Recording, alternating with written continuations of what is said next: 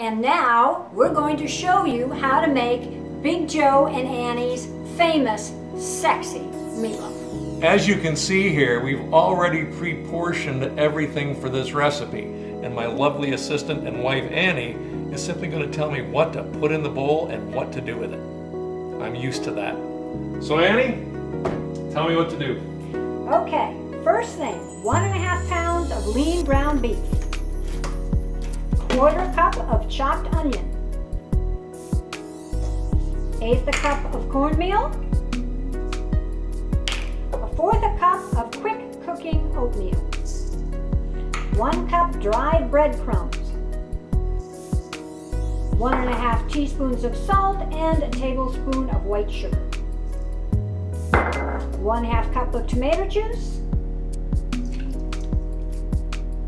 1/2 cup of water, 1 tablespoon of barbecue sauce. I like a tablespoon to you. Looks great. 1 tablespoon of distilled white vinegar, a dash of Sexy liquid smoke, it's smoky, and 1 egg beaten. Then you're going to mix it all together, form it into a football-shaped loaf, and place it on the shallow baking dish.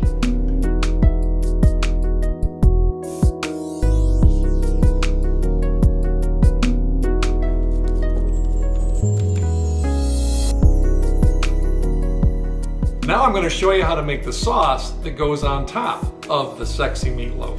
So Annie, what do we need? 1 tablespoon of brown sugar, 1/4 cup of ketchup,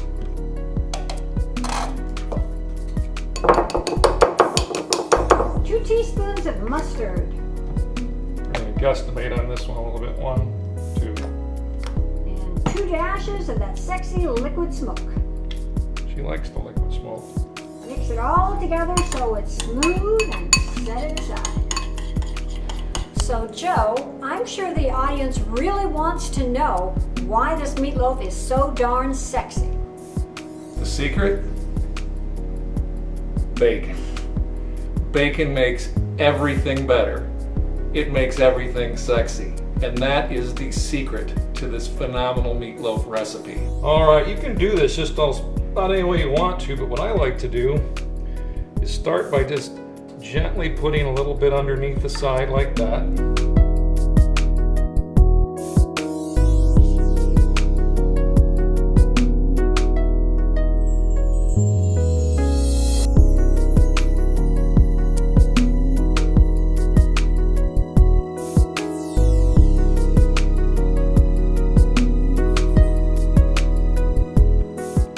Now, doesn't that look awesome?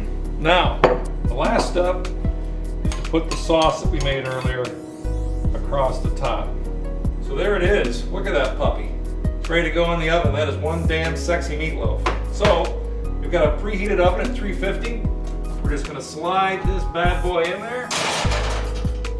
And we're going to let it cook for about 60 minutes. It may take 60 to 70. We'll start at 60, see what it looks like, and go from there. Now, I'm going to go take a nap. We'll be back in about an hour.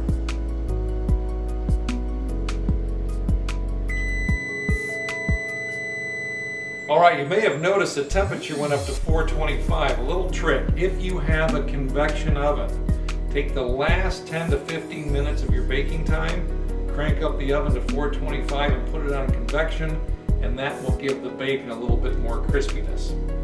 Let's see what it looks like. Smell that? Damn Sexy Meatloaf! And now, the moment of truth.